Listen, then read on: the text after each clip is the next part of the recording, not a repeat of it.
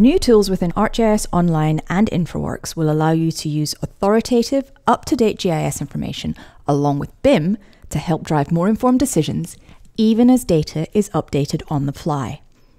Within InfraWorks, we'll use the same functionality as we did in previous videos to add data from the Belstaff hydrant audit map to the Belstaff InfraWorks model. We'll add the hydrants layer to the model as city furniture. When the content has finished loading in InfraWorks, it will appear on the Data Sources panel, and we can use the configuration options to assign ArcGIS Online data fields to the native InfraWorks ones, and choose a model from the style palette. It's worth noting that the style of the data can also be driven by data in the attribute fields, not just a single style chosen from the palette. These fields can also be used to drive tooltips for the layer, and we'll see more of this later in the video. Click Close and Refresh, and the ArcGIS Online content will be ready to go. We can zoom into a hydrant and see the fields from the ArcGIS Online data table, along with all of the data associated with each feature. Now, if we zoom inside our development, we can see that this hydrant is one of the ones that our field crew was scheduled to audit.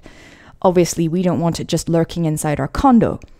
If we click on the hydrant, we can see the attribute data associated with it, the facility ID, last editor, location description, and more. We know that our field crew has been out working hard, and we want to make sure that what we're seeing is the most up-to-date version of the hydrant audit layer. If we open up the data panel again and right-click on the hydrant layer, then click Refresh, InfraWorks will reconnect to the ArcGIS Online data source and refresh it. The hydrant disappears, and if we navigate to outside the building, we can see that the hydrant now reflects its new position, and it also has updated attribute information. The last editor's name has been updated, the flow has been updated, and there's a note saying that the hydrant has been relocated. We can make use of this new information to apply tooltips to the layer so that the information pops up when a user hovers over a hydrant.